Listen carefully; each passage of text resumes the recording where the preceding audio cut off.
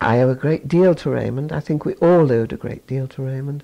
The unit its name was changed to Medical Sociology when he became director of it. And he introduced all these truly radical, at the time, methodologically, philosophically radical as well as politically. And he gave me a job.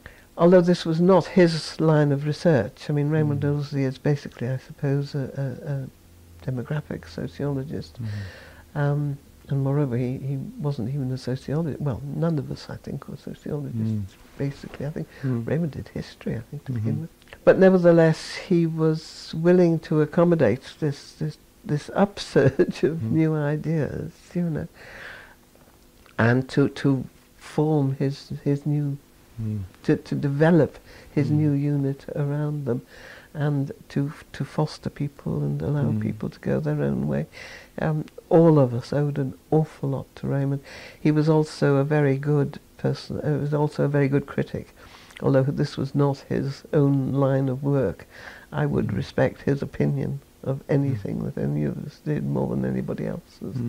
As I say, we owe him a lot. It's difficult to describe how exciting a time this was in sociology, and particularly in medical sociology.